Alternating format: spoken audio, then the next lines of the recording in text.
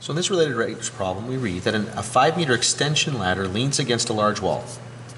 The foot of the ladder is anchored 2 meters from the wall when the person responsible realizes it was put there upside down. Okay, yeah, there it is. So as the ladder collapses, the top of the ladder slides down the wall and the length of the ladder decreases at 1 meter per second. How fast is the angle between the ladder and the ground changing when it is 30 degrees?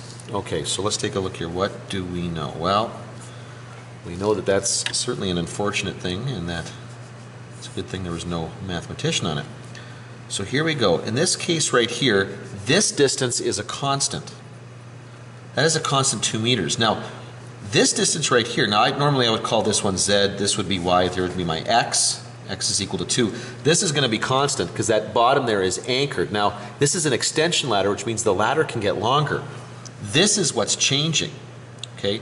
So as the ladder collapses and slides down the wall, the length of the ladder decreases at 1 meter per second. So dz by dt is a decreasing amount.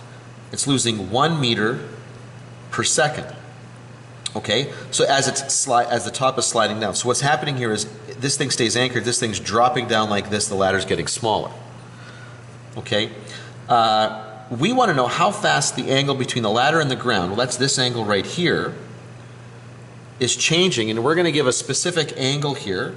When the angle, sorry, I don't know why I'm putting a degree symbol there. When the angle here is 30 degrees, okay, we're interested, or what we want to know is how fast that angle is changing.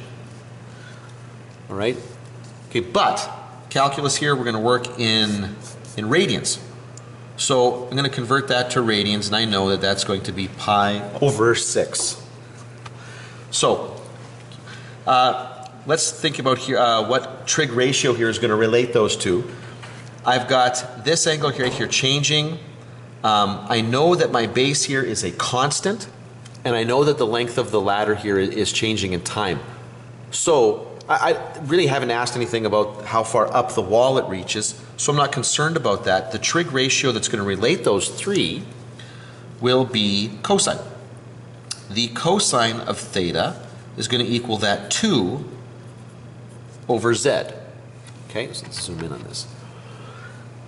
Now, let's take a look at this. So the derivative of cosine is going to be negative sine of theta, but we got to take the derivative with respect to time because we're looking at how these things are changing in time here. And that's going to equal, okay, now remember, this is the same as 2 times z to the negative 1. So that negative is going to come down, negative 2, and then this will become z to the negative 2 dz by dt. Okay? dz by dt, because we took the derivative with respect to time implicitly. Now, I am looking for d theta by dt.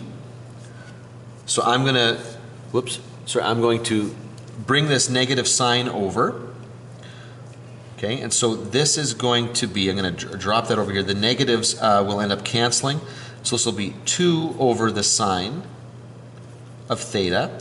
There will be that z squared down in the denominator, and this is going to be dz by dt. Now, I should know all of this at this point.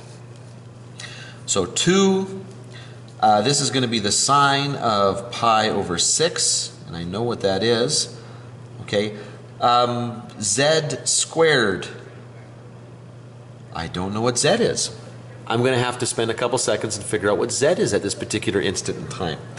And you should probably have noticed at this point that that often happens, that as we're working these things through here, there's a piece of information that I still need to find. Now, I know that dz by dt is going to be negative 1 meter per second. This is the piece that I'm missing. So let's just take a quick look at the scenario that we've got at this point here. I know that this is 2, and I know that this angle right here is going to be pi over 6, and I want to figure out what z is. Okay, well, this is just a basic application of trigonometry. So the cosine of pi over 6 is going to equal 2 divided by the hypotenuse. So z is going to equal 2 divided by the cosine of pi over 6. Okay, the cosine of pi over 6, let's think. That's a unit circle ratio. And that is going to be root 3 over 2. And so the answer here is that z is going to equal 4 over root 3.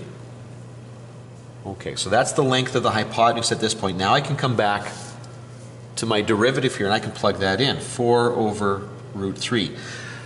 Now you might wonder why I'm not rationalizing that. Well, rationalizing is not being emphasized in many cases, in many places, as much as it once was here. It does serve a purpose, but in terms of the math I'm about to do here, I'm going to use my calculator.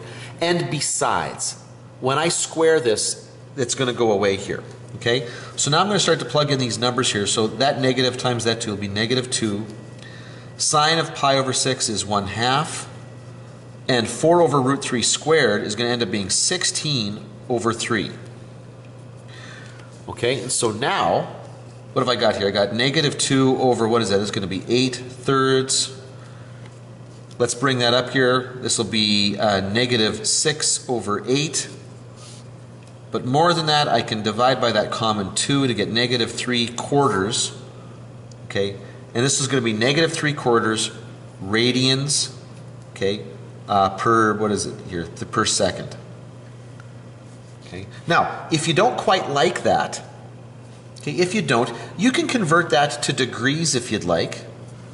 Okay, we can convert that to degrees. So negative 3 divided by 4, we could multiply that by 180, divide that by pi.